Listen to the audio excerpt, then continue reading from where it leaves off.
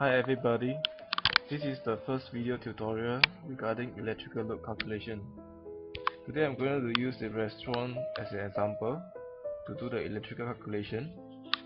So in this restaurant we will have basically the power, lighting, equipment and aircon to be calculated.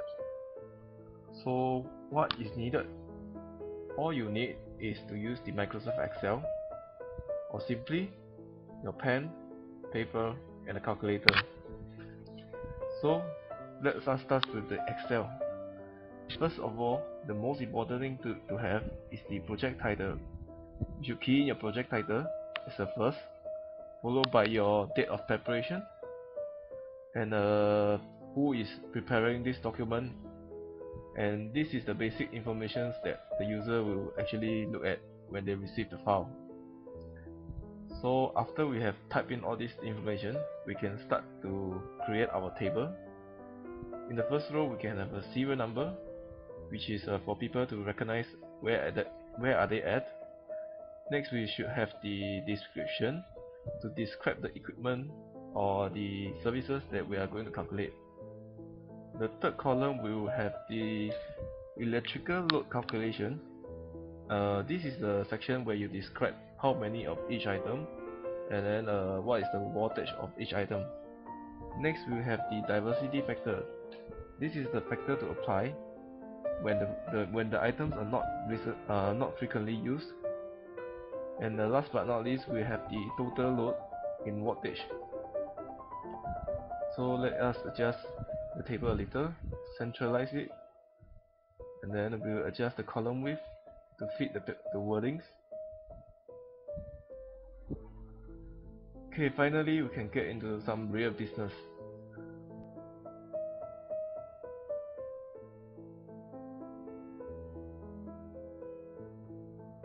So we have number 1, the general power.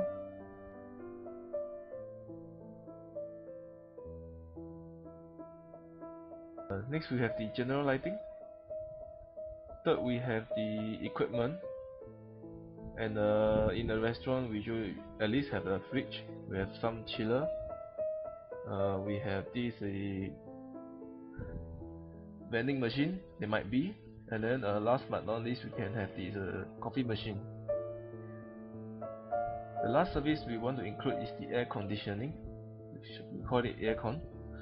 So in the restaurant where everybody is enjoying the aircon, this aircon actually comes from the fan coil units, and the fan coil units are supported by the condensing unit in this example. So let us get into the calculation part.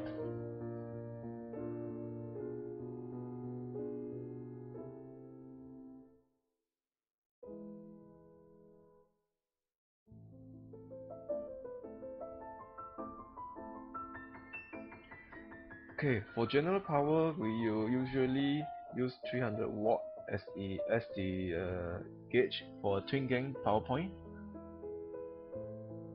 Next we have the general lighting. This is actually calculated by adding up all the light bulbs multiplied by the respective voltages. Next we will put in the estimated watt for fridge, 2 kilowatt. Chiller where one set is 2 kilowatt. Vending machine we have 500 watt. And last is the coffee machine. We can have 400 watt for it. Next is the aircon. For aircon, we usually take it as a 2 kilowatt, and it's just an estimation. And then for the condensing unit, in this example, we use it at 4 kilowatt.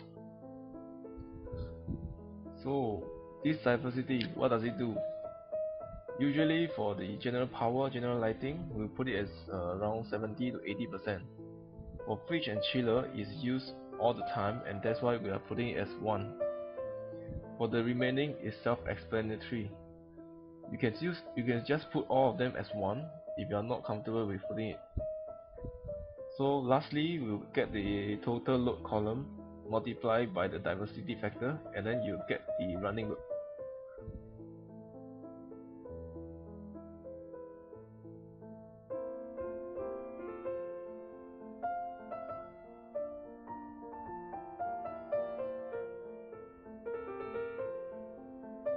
So once we have all this data, we can finally do a sum we should merge the last cell so that it will appear as one item.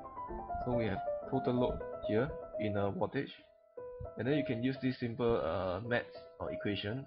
It's called the sum function, and then you can sum out an entire column above it, or any selection that you put. Next we have the total load in ampere.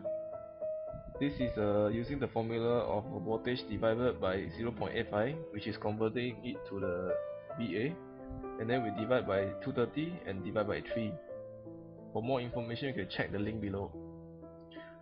And last but not least, we should put in the proposed incoming supply. So all you're gonna do now is to do all the borders coloring to make the file more presentable. Thank you.